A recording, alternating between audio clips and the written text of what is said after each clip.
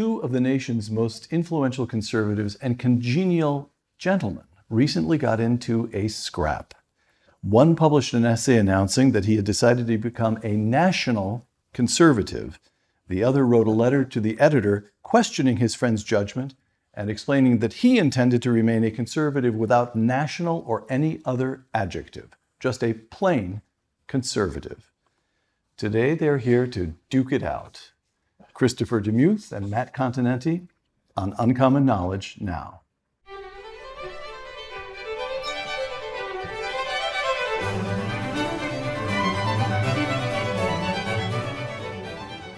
Welcome to Uncommon Knowledge. I'm Peter Robinson. We're filming today at the offices of the American Enterprise Institute in Washington. Now a fellow at the Hudson Institute, Christopher DeMuth is a graduate of Harvard University and the University of Chicago Law School. He served in the administrations of Richard Nixon and Ronald Reagan, and from 1986 to 2008, Mr. DeMuth served as president of the American Enterprise Institute. He is widely regarded, and I so regard him, as one of the most influential conservatives of the last 5 decades. Now a fellow at the American Enterprise Institute, Matthew Continetti is a graduate of Columbia University. He served on the staff of the Weekly Standard, founded and edited the Washington Free Beacon, and now serves as a contributor to National Review. Mr. Continetti is the author of several books, the most recent published this very spring, The Right, the 100-Year War for American Conservatism. Matt is widely regarded, and I so regard him, as one of the most influential conservatives of the last decade and a half. Chris, Matt, welcome. All right, here's the dispute. Let's set it up. 2 quotations. Christopher DeMuth in the Wall Street Journal late last year in an article headlined, "Why America Needs National Conservatism." Quote, NatCons, that is national conservatives, NatCons are conservatives who have been mugged by reality. We have come away with a sense of how to recover from the horrors taking America down. Close quote. Matthew Continetti in a letter to the editor just a couple of days later. Christopher DeMuth's Why America Needs National Conservatism was so fascinating, I read it twice. And the second time I conducted an experiment. I removed the adjective national wherever it modified conservatism and found that it didn't make much difference to his case. I'll take my conservatism without modification. All right, let's begin with some definitions here. Christopher DeMuth, the most urbane and sophisticated man any of us have met. What is this raw, crude thing, national conservatism? Without acknowledging that it is raw and crude, but agreeing that it is young and feisty and finding its way, it is a new species of conservatism that is attempting to refresh, rekindle the various conservatisms that were influential in the last half of the 20th century. Traditional social conservatism, libertarianism, neoconservatism in 2 subsequent formulations, to try to bring, as we regard it, conservatism up to date to a dramatically new set of challenges and problems that we face in the 2020s. Some, if I can go on, of course. Some of the new developments, I would say, are strictly demographic, technological, things such as social media that did not exist back in those days, that have transformed our politics. But many of them are political and ideological.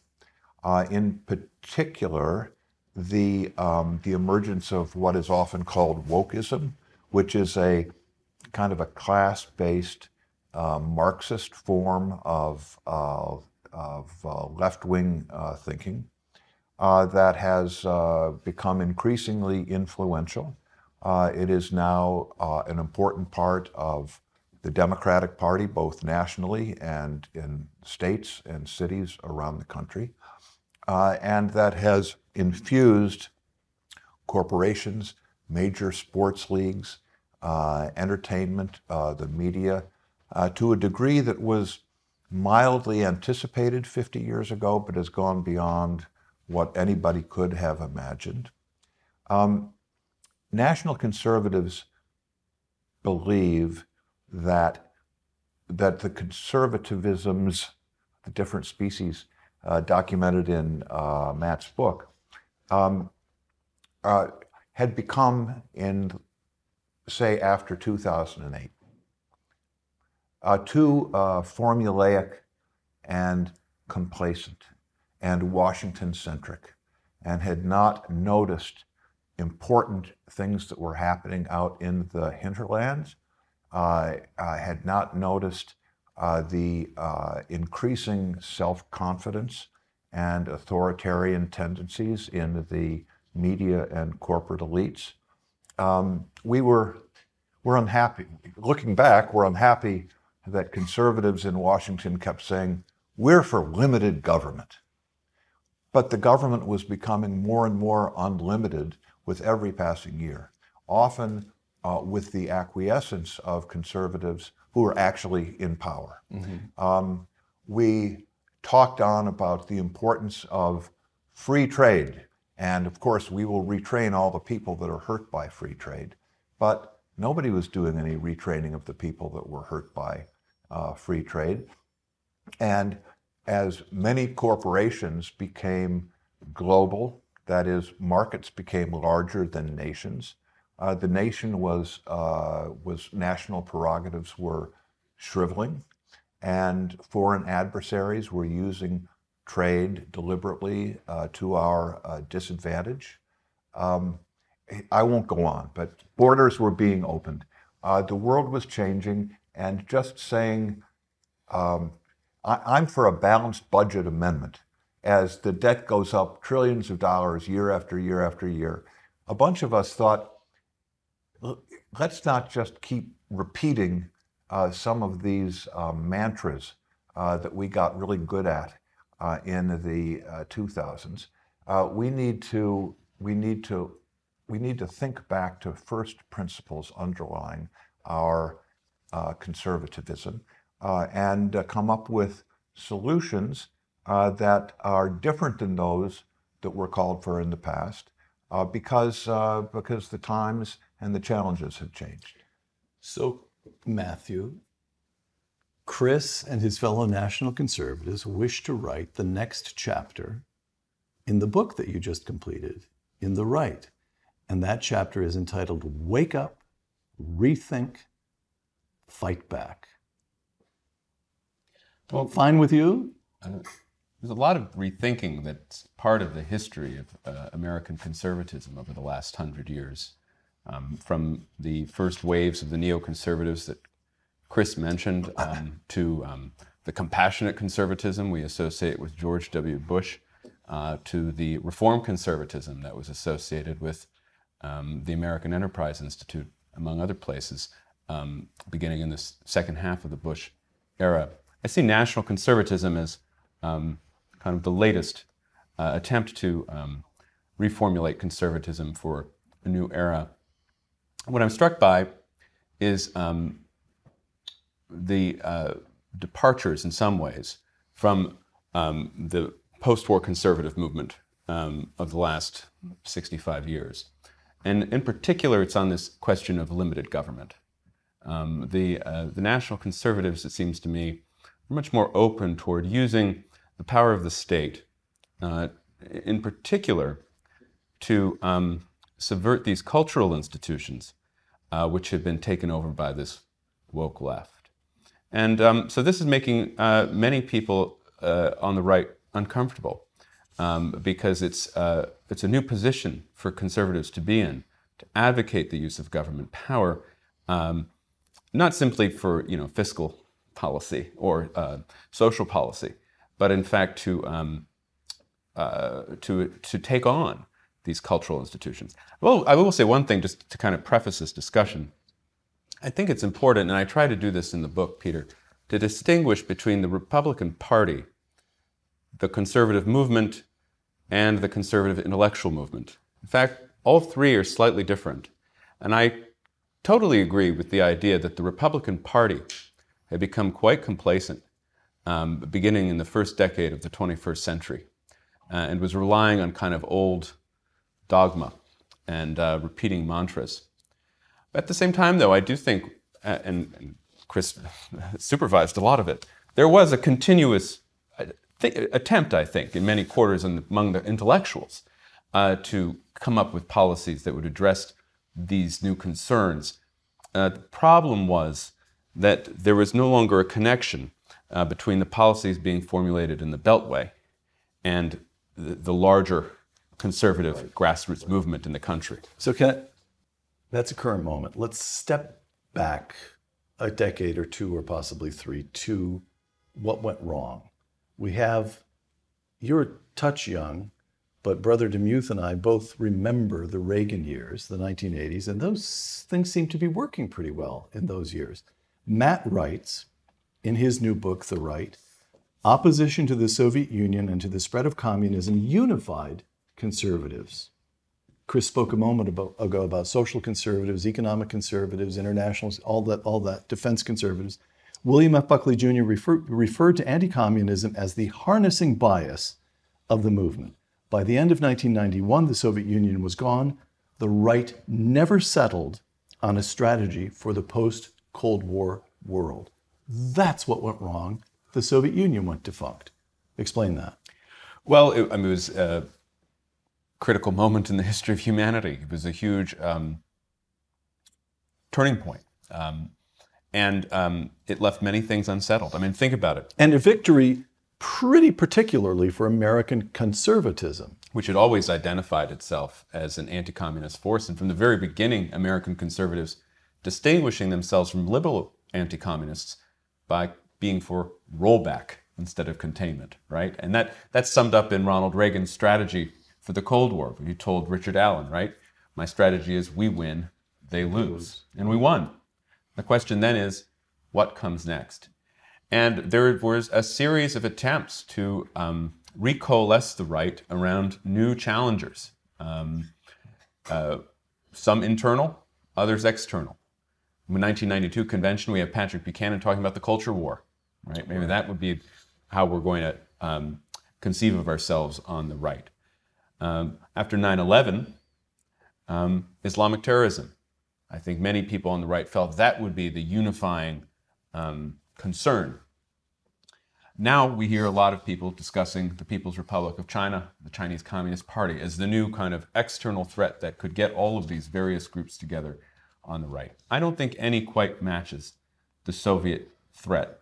The way in which communism triggered conservatives for its atheism, for its central economic planning and bureaucratic control, and then, of course, just for the tremendous threat it posed to democratic societies around the world. And Chris, you don't think, I mean, the argument would be, fellas, okay, this is all a lovely little intramural argument among the 200 of us who are, well, you're conservative intellectuals, I'm a would-be conservative intellectual, but it's all intramural. China's coming.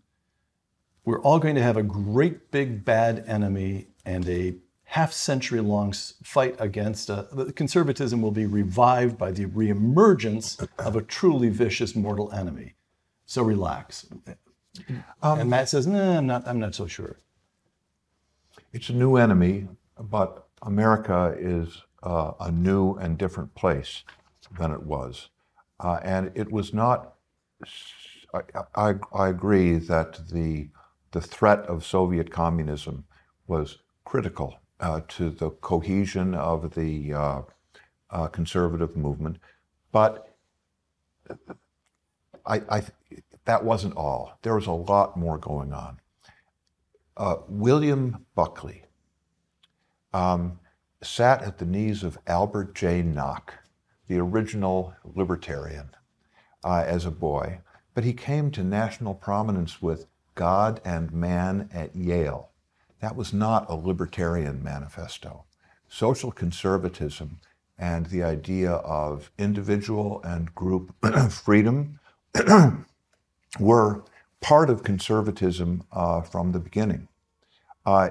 In my view, what has changed most of all is not that the old Soviet Union has been replaced by a sort of a Russian dictatorship with a lot of the old trappings of the Soviet Union, and by a racialist, aggressive, ideological communism in China, but that the world has changed. Markets are global, and the sense of patriotism in America has become radically attenuated.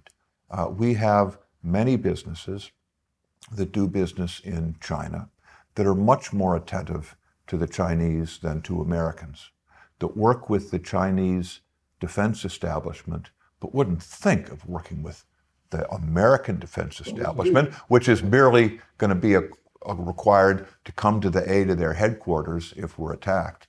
But they'll work with the enemies and not with us. That's a different kind of a world. It calls for a different kind of response. Will we mobilize a response? You can see straws in the wind. I think many of us were delighted when Top Gun Maverick came out last week, and it turned out that Maverick's fighter jacket had the flags of Taiwan and Japan restored to the back. They'd taken them out in the trailers to try to appease the Chinese communists. So things could be changing. I'm not optimistic. I believe that the ideology that the nation does not matter, that there are these high ideals that we graduates of Yale and Harvard who are actually citizens of the planet are attached to. I think that is a very, very deep problem. And I don't think that we're just going to be able to rally around the flag, because the flag isn't there the way it used to be. All right. I still want to stay for a moment or two in these recent few decades. Cold War ends. Iraq, Afghanistan do not go well. Right. 20-year engagement in Afghanistan, untold billions, trillions of dollars spent for what? Iraq is not, you could argue that it's of some use and that there's a somewhat democratic government. Nevertheless, the cost to us of the Iraq adventure was enormous. Okay. The left in this country, this is the point you've made, the left in this country deserves a moment of mention here. Let me quote the journalist Kevin Drum, writing last year, and this is a blog post he put up summarizing an enormous amount of polling data. And here's what Drum writes. Drum is not a man of the right, by the way, as you well know. The obvious conclusion is that over the past 2 decades, Democrats have moved left far more than Republicans have moved right. I've made this point many times before, and I want to make it again more loudly. It is not conservatives who have turned American politics into a culture war battle. It is liberals. And this shouldn't come as a surprise. Progressives have been bragging publicly about pushing the Democratic Party leftward since at least 2004. And they have succeeded. Close quote. So when you have conservatives on the defensive, Chris said, talking about balanced budget amendments when that has become clearly just irrelevant, just being ignored. You have the courts being used over and over and over again to enact the social agenda of the left. Most recently, when Justice Kennedy, nominated by a Republican, somehow discovers a right to gay marriage in the Constitution. Gay marriage is a separate, but it's in the Constitution. So that is something that we do need a new conservatism, because the left has moved so far to the left and conservatism is still swatting away the flies and dozing. Well, I think You'd agree with that characterization, roughly? I emphatically agree that the big change in American politics is not that we've somehow become polarized across the board. I think that our major liberal party has moved sharply to the left, and the Conservative Party, certainly under Donald Trump, adopted some policies that were very different from what conservatives would have supported in the past, although it was mostly mainstream, tax reduction, deregulation, conservative justices to the Supreme Court. And I think in national conservatism, we're trying to formulate some more aggressive policies. But I want to point out that the wokeness phenomenon has offended many people who are not national conservatives, are not conservatives of any stripe. Some good old-fashioned liberals, many just suburban people who aren't particularly political are horrified at what the Democrats are doing to the protection of public safety in the cities, to the education of school children, to the conduct of national sports leagues. So it's not just conservatism that is reacting. I would say that national conservatism's response embraces and wants to work with all of these people, including people who are old-fashioned classical liberals. But we've got an agenda that is distinctive of our own. In most of this book, The Right, the 100-year war for the right, in most of this book for the right is up against, of course, the Soviet Union abroad no longer exists, a Democratic Party, which is still fundamentally the party of Franklin Roosevelt, and in the last couple of decades is the party of John Kennedy. So you've got a kind of patriotic, pragmatic expansion of the state to the extent of Social Security, civil rights, then the Great Society, and then along comes, it's just almost in your final chapter, you get this new phenomenon on the left to which conservatism should respond. How? Well, I think it's a generational phenomenon. I think the radicalism we see on the left appeared in the 1930s, it appeared in the 1960s. It appeared briefly in the early 1990s and late 1980s over the spats over the Western canon at Stanford University, for example. Hey, hey, ho, ho, Western Civ is got to go. And so it seems to be about a 30-year recurring phenomenon. So it's not as though conservatives have never dealt with the radical left before. A couple changes. The first is, it hasn't been the party of JFK for some time, Peter. LBJ. Or LBJ. All right. 1972, of course, George McGovern, the senator from South Dakota, becomes the Democratic nominee. The McGovernites slowly take over the party. Now, that's a decades-long process, really involving the ending of the Southern Democratic Party. But you had the left, the anti-war left, the culturally progressive left, in a kind of a catbird seat in the Democratic Party for some time.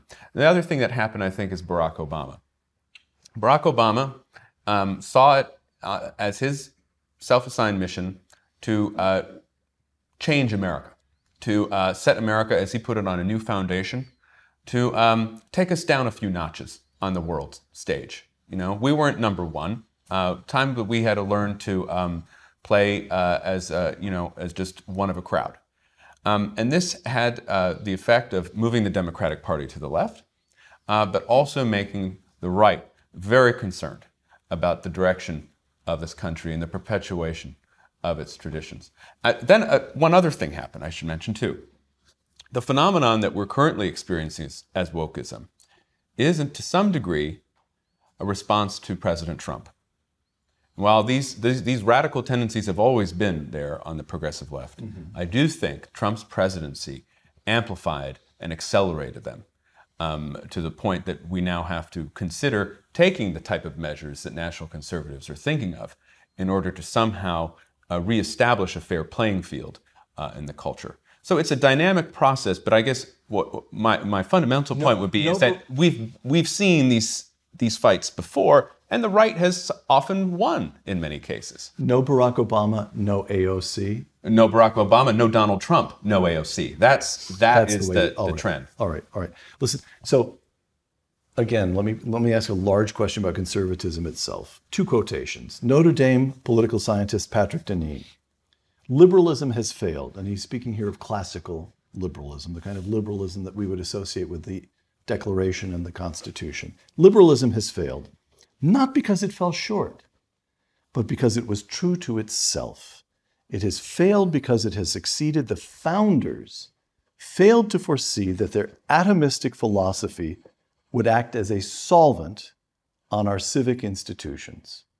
Too much emphasis on the individual undermines church, school, neighbor, all kinds of associations. And we can't live that way. Quotation number 2, George Will. The proper question for conservatives, what do you seek to conserve?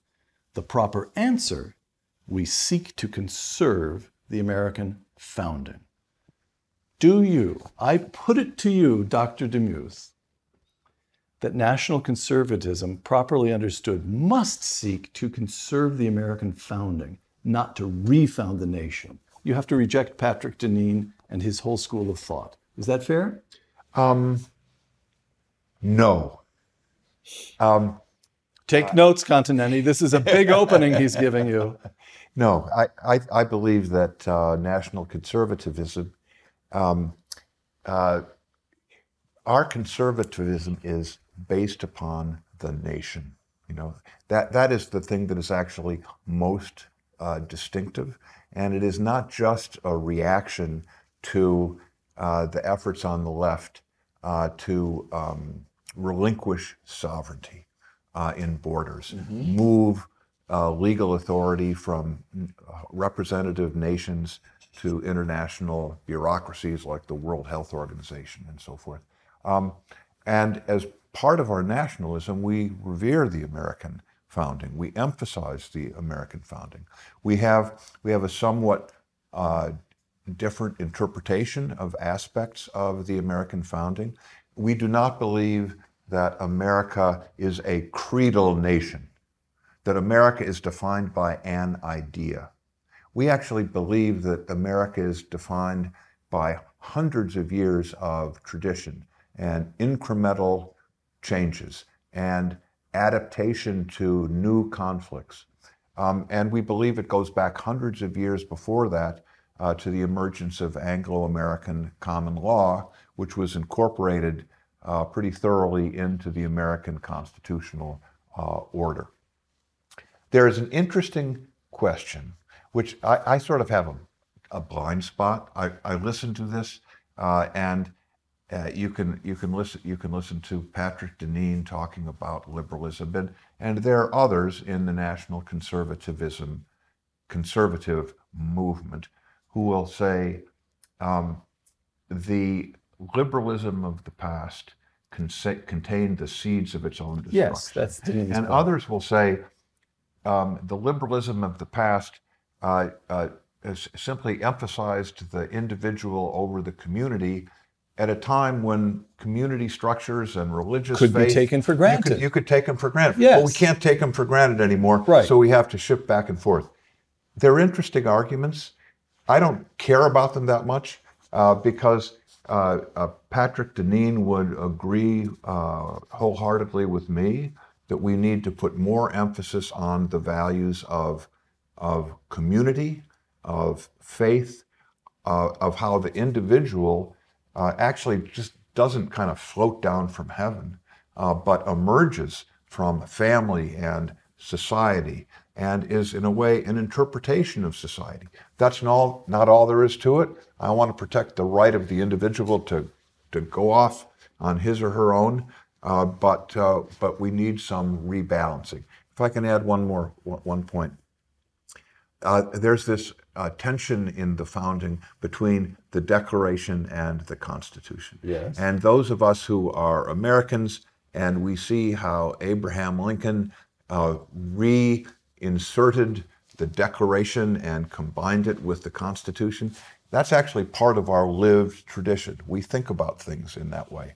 But that does not make us a creedal nation. The preamble to the Constitution has this wonderful language, which is a big part of my political beliefs. But the Constitution, but the Declaration is mainly a bill of particulars against the stuff that King George was doing. Yes, yes. Parliament was not resisting. He said, we're not going to do any of that anymore. It was in the tradition of the Magna Carta. It was not John Locke, it wasn't this abstract theorizing. It was one thing after another. The Civil War, it was not actually a speech at Gettysburg. It was a fight in which hundreds of thousands of people died. It was an act, and it was followed by specific positive law in the 13th, 14th, and 15th Amendments to say we're defined by an idea. We're defined by our deeds. We're defined by the things we did from our forebearers to the founders down to the present day. And that is nationhood at its best. Are there bad parts of nationhood? You bet. But we're emphatically of the view that adherence to the Constitution, the preservation of the Constitution against many threats from the left is a central part of what we're about. You will say, all right. Yes, the Declaration of Independence, because it's part of the history of this nation. And I would say, oh, no, the Declaration of Independence because it is the font of the history of this nation. And there you would say, no, you go too far, Robinson. I would not. Come in, Matthew. Well, I would disagree with you if you say the preamble to the Declaration is the font of America. I would disagree with that. I would say it's important, but I would say it gives expression to ideas that had already been worked out. You know what I care about? I care about trial by jury. Yep. I care about due process, the separation of prosecution from the enactment of laws. Of course, it's hard to separate. That's where our these freedoms things actually come from. Right. I mean, it's also hard to separate out the rhetoric of the American political tradition from the deeds of it, from the reality of it. It's not really an either-or choice between the creed and the culture, to use the terms that Samuel Huntington used in his 2004 book, Who Are We? It's a both-and proposition, to use Lincoln's term. It's the war, it's the 600,000 dead, it's the amendments that followed it, but it is also the Gettysburg Address. And I think we need to take a more, I know it's a trendy word, I hope it's not too woke for this table, inclusive approach to the American political tradition. Get the hell out of here. That combines both the propositions as well as the institutions. A couple things on nationhood and then Deneen. First, nations are not actually that distinctive. There are many of them. There are plenty of nations. There are more nations all the time.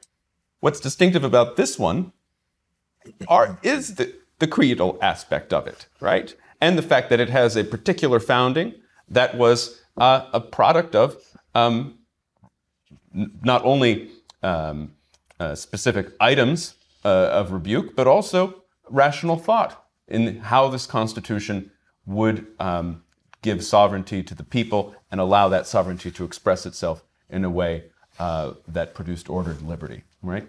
So I think we have to always recognize as conservatives what makes America indeed exceptional. And I think that's been part of the American conservative tradition throughout the 100 years I talk about in the book. And finally, the Deneen dispute, the Deneen-Will dispute, does manifest itself in foreign policy in particular. And I have noticed an emerging divide within the national conservative movement in recent months over its approach to foreign policy, where you have one camp who, like Chris, is a vocal defender of the rights of the Ukraine and Taiwan against foreign domination, and precisely because they are independent nations. Mm-hmm. But there are others within this movement who are not so sympathetic to Ukraine or to Taiwan, and in fact take a very different approach, precisely because the ideas of individual liberty, individual rights, what we consider classical liberalism, does not matter to them. So I think that's one tension to watch in the coming years as national conservatism develops, is what is its approach to foreign policy, and how does that approach either reflect or reject the principles of the American founding. DeMuth, Yes. Continetti and I are fine with national conservatism as long as it means you. Let me Hold on. Can I? respond? No, to- not just yet. You're gonna have to put it on pause for Wait a a moment. minute. Go ahead. You're the father of us all, Chris. Of course. Go ahead. Let me just take one point that Matthew made, where I've got a different view. Please. That's what I'm trying. It seems so elusive to me, a succinct definition. But go ahead. I am one of the things that he and I disagreed with in that little exchange in the Wall Street Journal is whether the national part of national conservatism makes any difference, or whether it's just sort of surplusage. And I think that this different view, my difference here, is an illustration of that.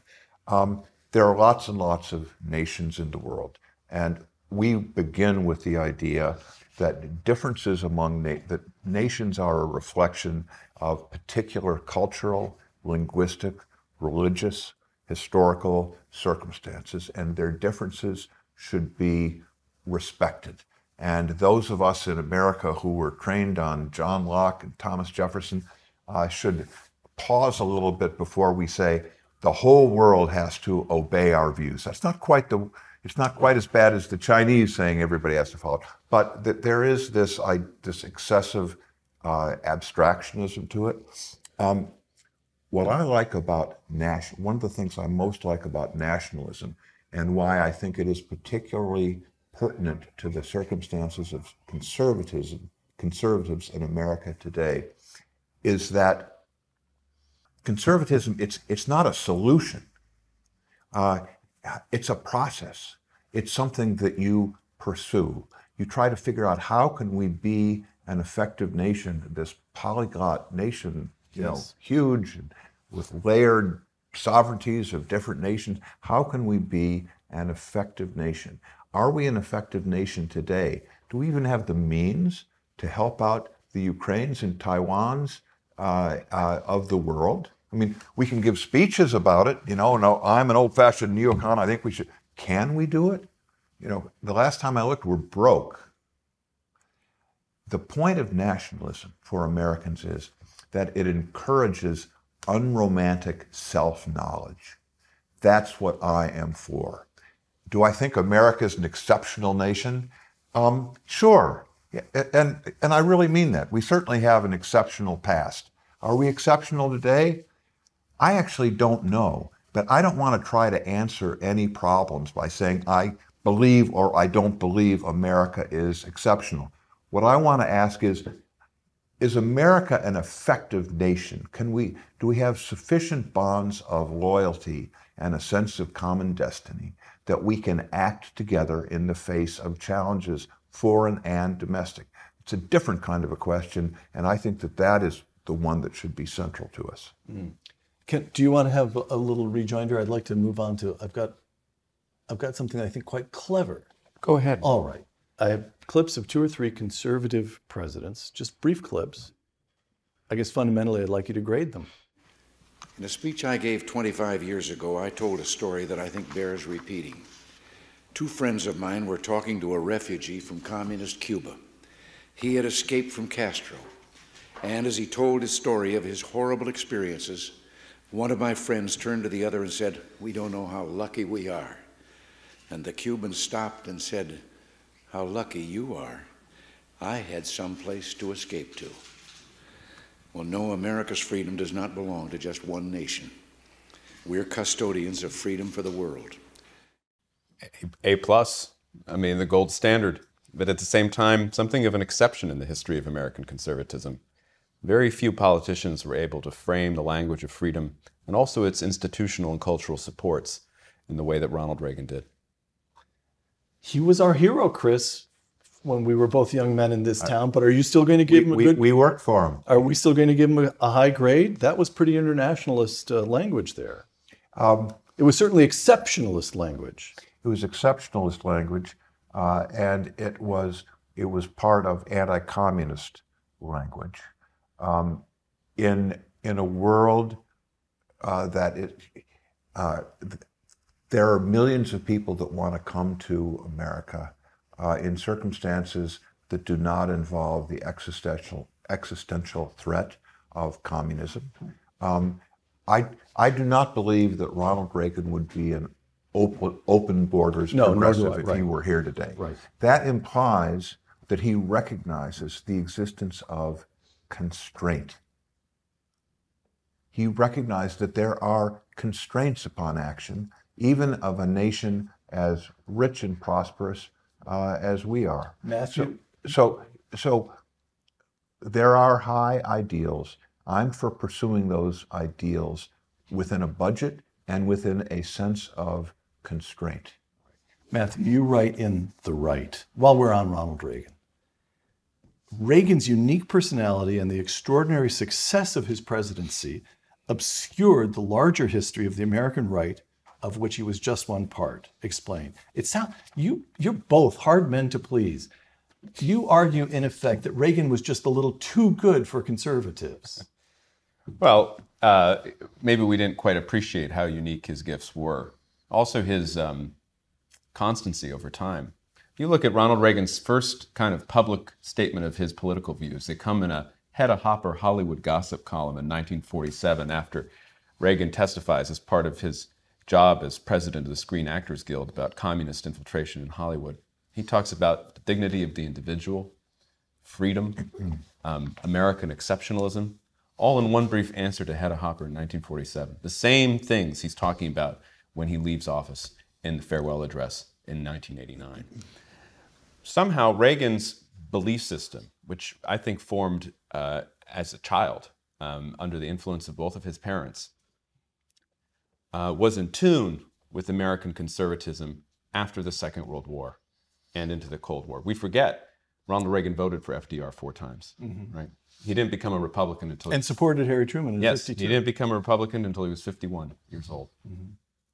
And so when I look at the history of the right and I think about Ronald Reagan's importance in that period, the Cold War, it seems to me that Reagan is actually more of the exception in the history of the right than the rule. That if you look at the period on the right that preceded Ronald Reagan, that preceded the Cold War, many of its political tonalities and also its policy positions resemble the right after him, the right we're living today. And I'll just name 3. The right before Reagan was very skeptical of foreign intervention, right? Defined itself against Wilsonianism and the legacy of World War I, opposed American entry into World War II. We see similar things on the right today. The right prior to the Cold War, prior to Ronald Reagan, was protectionist, believed in insulating America from global economic competition. We see that, of course, on the right today, the Trump right, the tariff man right? And then the right prior to Ronald Reagan, prior to the Cold War, was restrictionist in its attitude toward immigration. Of course, responsible for basically closing America to immigration for about 40 years. And now we're seeing on the right today a steadfast opposition to illegal immigration, for sure, and securing the border, but also the beginnings of some conversations about how to reform the legal immigration system. So when I look at that history, I see Ronald Reagan as more of the exception than the rule. And let me make one point about Reagan. He was a great man. He was one of our greatest presidents. He came along at just the right time, and I pulled up my wife and family and moved here from a job that I loved the day after he was shot because I could not work for this man. So I've got very deep, abiding admiration for him. But let me just make this point. He was a great politician, and it's important for us. It's important for us to recognize, to extol the job of the politician, which we usually make fun of and we can't stand because they're always compromising, they're doing this and that. But he was a great politician, and part of being a great politician is to obscure the terrible trade-offs that are involved in life and that are involved in statecraft. And he was a master of doing that. He would take these ideals and to make these ideals resonate is part of great national leadership. But it is not the only thing. And I want to go back to my point that in particular actions, he often recognized constraints. Right. Actual deployment of force abroad in his 8 years, 2 times, Lebanon and a weekend down in Grenada. He negotiated de facto tariffs on the Japanese. He appeared in front of the working class guys at the Harley-Davidson factory, extolling American manufacturing and keeping the foreigners out. So he was a very effective practical politician. We can look at these words and be enthusiastic about them, but we have to recognize that Ronald Reagan too, he was making compromises every day of the week, and he was very good at keeping the rhetoric at a very high level, which was important, but it's not the only thing. The second inaugural address of George W. Bush. We are led by events and common sense to one conclusion: the survival of liberty in our land increasingly depends on the success of liberty in other lands.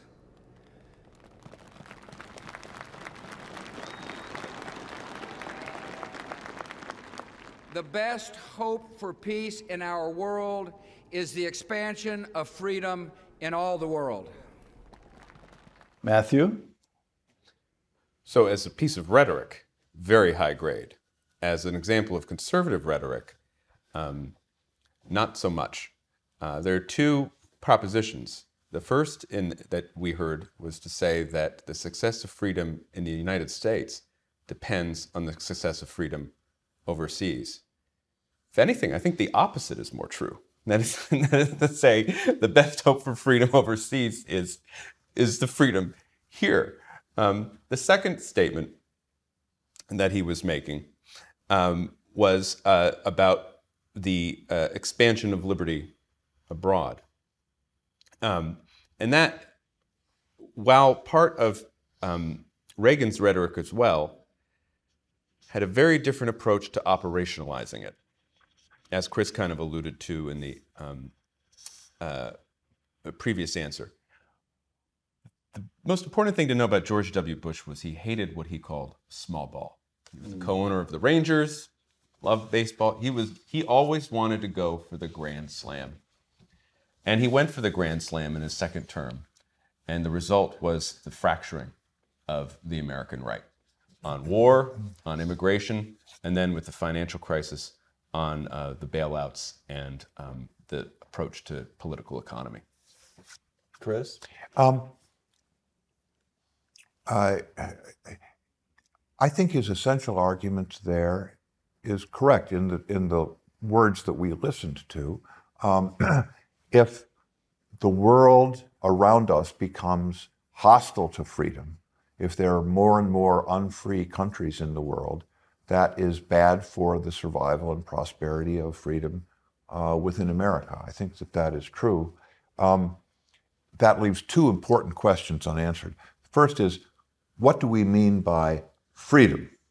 It all depends on what freedom, and I'm not trying to be, obscure or fancy or evasive, but the modern definition of freedom, certainly on the left, is untrammeled, unconstrained, individual autonomy. It is summarized by Justice Kennedy's dictum that we all can define our own meaning of the universe. And what modern progressivism adds to it is, if somebody defines their own meaning of the universe, everybody else has to get out of the way and help that happen. So, and the second is, how does America best guarantee the survival of a productive freedom around the world? and we have a long experience at trying to impose our ideas of a constitutional order on nations with no such traditions for the sorts of things we want them to, the idea of invading Iraq with a massive force on the theory that we could turn that country into democracy was? I would say that on the day of the invasion, that was not the theory. That's the problem. It became the theory once the original theory was disproven. It was very serious mission creep, in my view. And you can see the problems. I'm not just complaining or trying to complicate things. The idea of expanding freedom abroad eventually had our insisting on women's freedom courses being taught at Iraqi and Afghanistan universities. Yes. I think still today it involves flying gay pride flags above embassies in deeply Christian African nations. At the Vatican. Is this helping to promote freedom around the globe? I don't think so. Donald Trump. The fundamental question of our time is whether the West has the will to survive. Do we have the confidence in our values to defend them at any cost? Do we have enough respect for our citizens to protect our borders? Do we have the desire and the courage to preserve our civilization in the face of those who would subvert and destroy it? We can have the largest economies and the most lethal weapons anywhere on earth. But if we do not have strong families and strong values, then we will be weak and we will not survive. Best speech of Trump's presidency, the Warsaw speech. Praised actually by some of his critics during the 2016 campaign. Of course, a speech like that, which his very talented speechwriters wrote for Donald Trump, was not the be-all and end-all of the Trump presidency. Right. Right? And I think Trump's trajectory could have been very different had he kind of stuck to that script that he laid out in Warsaw and not been... you could build a whole administration on that. Not been distracted by what people were talking about on MSNBC that morning. Right. Chris? I agree with Matthew. I thought it was there were 3 or 4, but I thought that the Warsaw speech was the best. I agree with what he says here. I wish he'd stuck with it. As a quibble, since we're intellectuals, we have to quibble with things. There's a little too much emphasis on will. Donald Trump is a very willful individual, and I think he emphasizes the element of will a little bit too much. There's also political artfulness. There is the construction of coalitions. There's a lot more to the success of the American project and the defense of Western civilization than will. Okay. Now, final questions here for my benefit. I want to nail this down. I want to understand what national conservatism is, and if it can be made acceptable to Brother Continetti here. So let me quote a little bit further from Matthew's letter to the editor in response to your piece in the journal. And the question here is the extent to which what troubled Matthew about your piece were matters of substance, or whether it's just tone, whether somehow or other you're playing a trombone and he's playing a clarinet and you're both actually playing from the same sheet of music. You just don't quite like the sound of what the other man is doing. This is you, Matthew. What struck me most about Mr. DeMuth's essay was its incongruity with speeches delivered at the recent National Conservatism Conference. This was a conference, there have been a number of them now. This was a conference in Orlando. And you, Chris, in signing on to National Conservatism, are signing on to a movement. There are a lot of people who have associated themselves with National Conservatism, including our friend Yoram Hazony. All right. At that conference, speakers proposed a government-directed industrial policy. That's substantive. And held up Hungary as some sort of model for America. I'll take my conservatism without modification. Constitutionalist, market-oriented, and unapologetically American, close quote. Do you want to stand by all of that after listening to his explications here today? I do. Chris, of course, wrote a letter to the editor in response to my letter to the editor. Then we've been infinite regression. It's like almost blog-like.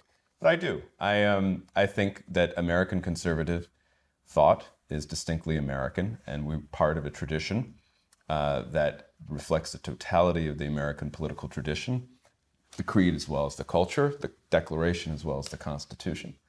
And also a political economy that favors freedom and individual liberties. What would you say to Chris? Here, I'll set it up for you. Chris, you're a brilliant man. We all owe you a great deal. Thank you. This national conservatism, it's unnecessary and a little bit troublesome. Here's why you should come home to simple, unamended conservatism. And the reasons are? Well, I mean, I wouldn't necessarily put people are free to have their opinions, Peter. Even DeMuth? Of course, more than anyone. But what struck me about Chris's essay in the journal was that I didn't disagree with any of it, right? So that's why I didn't. But there's still bits that you don't like. I do think that nationalism has been part of the American conservative tradition. This is why I tried to separate the American conservative tradition from the Republican Party over the last 20 years, right? The Republican Party over the last 20 years, pre-Trump, was not necessarily nationalist. That's different from conservatism. And there are people that both of us knew and admired, such as Irving Kristol and Norman Podhoretz, who claimed nationalism as part of the conservative tradition. William F. Buckley Jr., somewhat uncomfortable with the word nationalism, but the distinctions sometimes people draw between patriotism and nationalism is can be very gray, right, and permeable. So I was just struck by how reasonable the essay sounded in contrast to some of the speeches that I heard, where I saw advocates of turning away from the American tradition, turning away from a political economy of individualism and liberty, and I've rethinking our constitutional norms, and there I simply say not for me. Reverse. Persuade him to become a national conservative. I think that first of all, Peter, as you said, it is a movement. It's a big movement, and there have been people at our conferences that I agreed with and disagreed with on, I think in Orlando, one speaker wanted to break up big tech. And I have a background in antitrust and breaking up IBM, breaking up AT&T. Some of these things don't end up going so well. Right. So I'm a skeptic, but am I opposed to it? Do I think, I'm glad they give that talk. I am for, as long as these firms have monopolies, I'm for the common carrier obligation. And I have a long history of writing against the government common carrier obligation when it came to the Interstate Commerce Commission. But I would be in favor of such obligations in the case of big corporations that are obviously trying to skew American political debate, and with some considerable success. So the Trans-Pacific Trade Agreement that Trump dumped, I was so happy when he dumped it, because I actually was looking at what that was doing, and it was replicating the European Union. If you looked at there was some pro-free trade in it, but you know what it was doing? Harmonized taxes, harmonized labor regulations, harmonized environmental regulations. It was a government policy cartel. You were in good favor? riddance. I think there were problems with the way that many trade agreements have been written in recent decades, where they're not necessarily opening up markets, but they're to what Chris is saying. They're regularizing things. However, in the case of the TPP, to simply abandon it without an alternative, I think left us strategically vulnerable to China. And that we have to remember that sometimes trade can be an ally of diplomacy and military partnerships. That's in fact why the right, to some degree, I never changed thought I'd its find view. myself thinking that DeMuth was the hothead. It changed its view on free trade during the Cold War. So that, to me, was the mistake. I think there's a way to use trade to further our interests against China. Here's another one. I'm just sort of a few practical problems and the hope that this will help me grasp the differences in tone or in substance between the two of you. Actually, this is more open-ended than that. Google.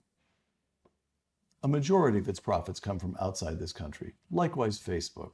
Likewise, any number of other tech companies. Why should the executives running those companies, whose job Milton Friedman would tell us is to enrich their shareholders, why should they feel any loyalty to the United States of America? Because they are Americans. I mean, again, here, there's not much of a difference between me and Chris, especially when we consider the challenge of China. We have to think through these things. Now, what that means is we should find a way to help and or to not make the perfect the enemy of the good in our attitudes toward tech and Silicon Valley. The fact is, they are American companies. Their employees might not act like it. Their CEOs might not act like it, but they are American companies. And it's better to have them be American companies than Chinese companies. And of course, China has its alternatives.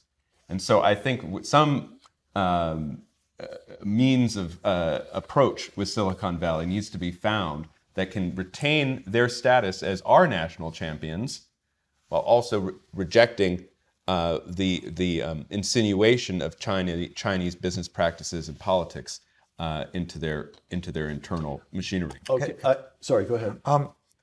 A lot of this discussion has been foreign policy based. Let me take a domestic example that I can see does illustrate a division between traditional conservatives and national conservatives. And it involves the use of government in the marketplace, in a sense.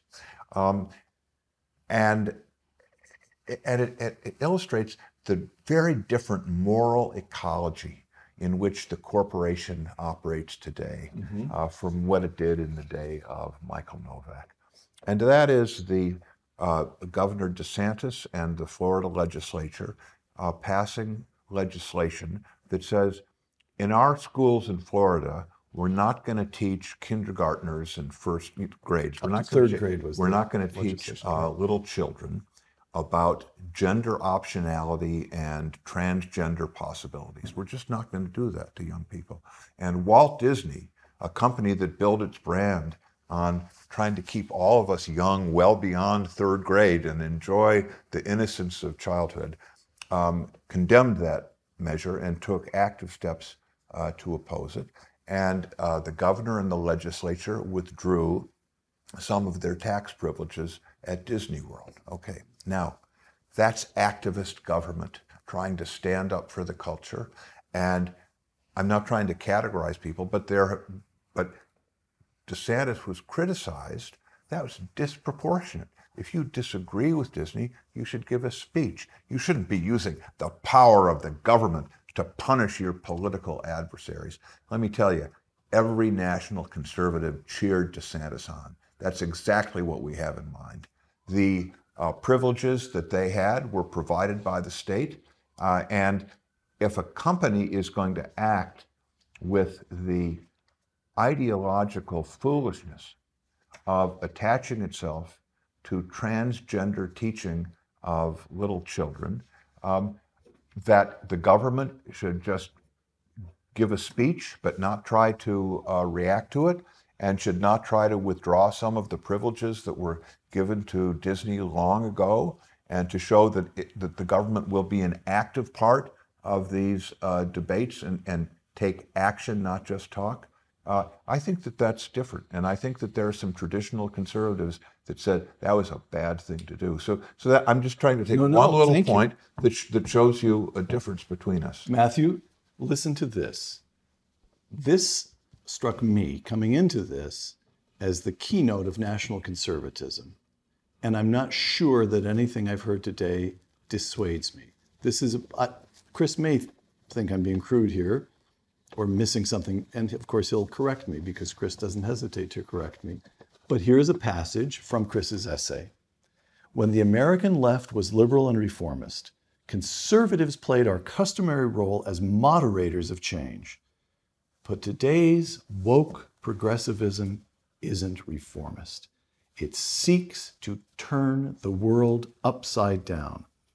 When the leftward party in a two-party system is seized by such radicalism, the conservative instinct for moderation is futile. National conservatives recognize that in today's politics, the excesses are of the essence.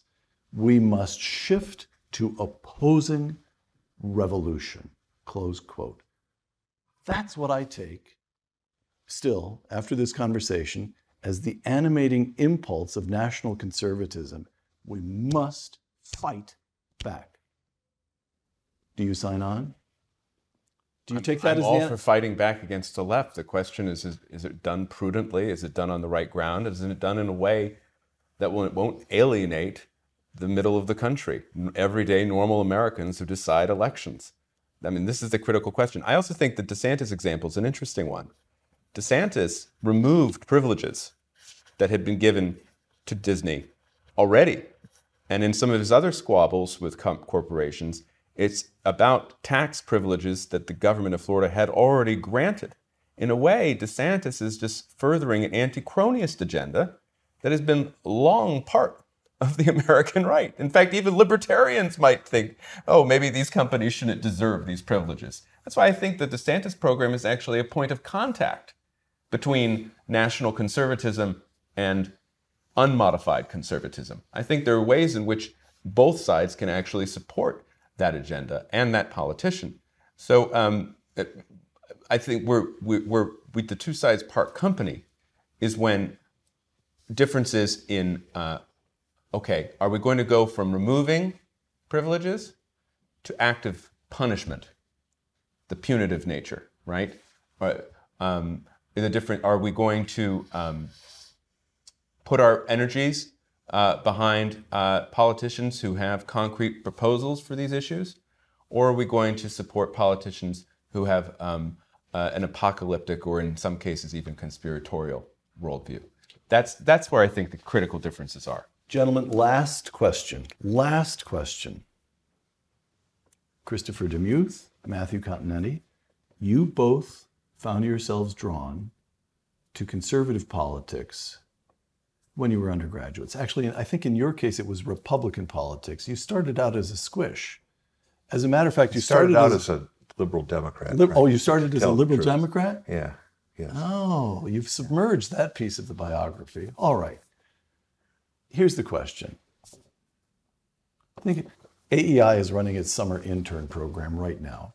Bright kids from impressive institutions in their 20s. Why does it matter? Not why does America matter? Why does American conservatism matter enough for you and you to have dedicated your professional lives to it? Why does conservatism matter? Chris? I have dedicated my career to it because of an abiding love of my country and the blessings that completely unearned have been just showered upon me since I was a child, and they're showered upon many other people that I live with, and I've always thought instinctively that these blessings they're not manna from heaven.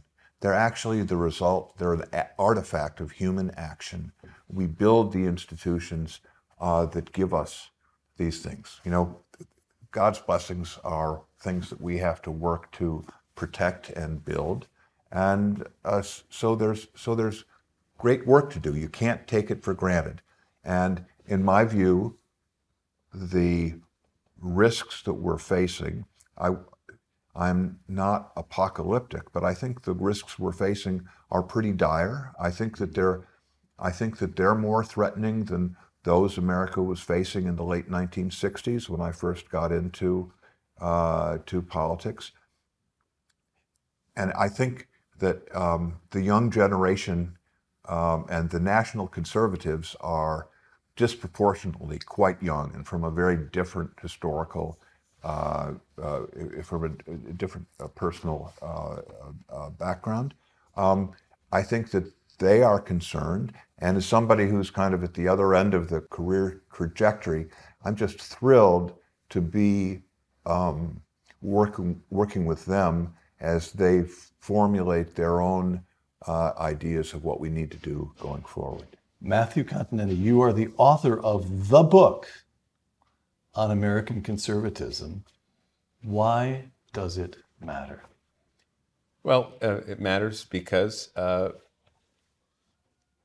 America matters, and America traditions matter, and the American tradition of freedom matters. I became a conservative while reading the great texts of Western thought, and as part of my college curriculum.